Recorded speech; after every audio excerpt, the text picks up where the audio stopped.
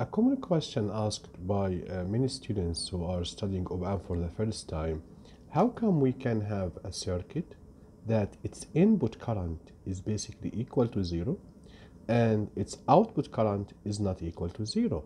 So if the input is zero, the output should be the zero. That is the logic understanding of any basic systems. So why is that we assume that IN is equal to zero in an op-amp, but actually its output current is not equal to zero?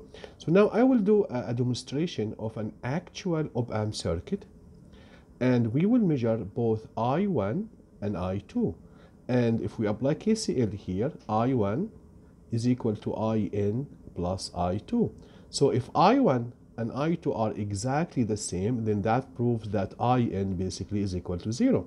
But if they are not equal, then this means that your IN is not equal to zero, and we'll talk about that at the end of the video.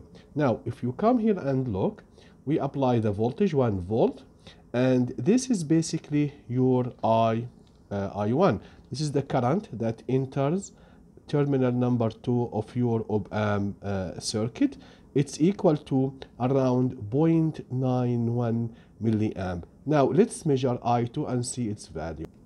Now this is the value of my I2. Now my I2 is equal to around 1 milliamp.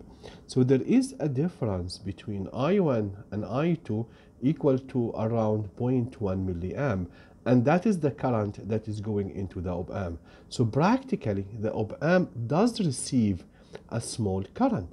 But when we analyze the op-amp, we assume ideal behavior of the op-amp, and because this makes the analysis much easier, and since the current is small relative to the actual currents in the circuit, it can be ignored without affecting much the accuracy of my calculation.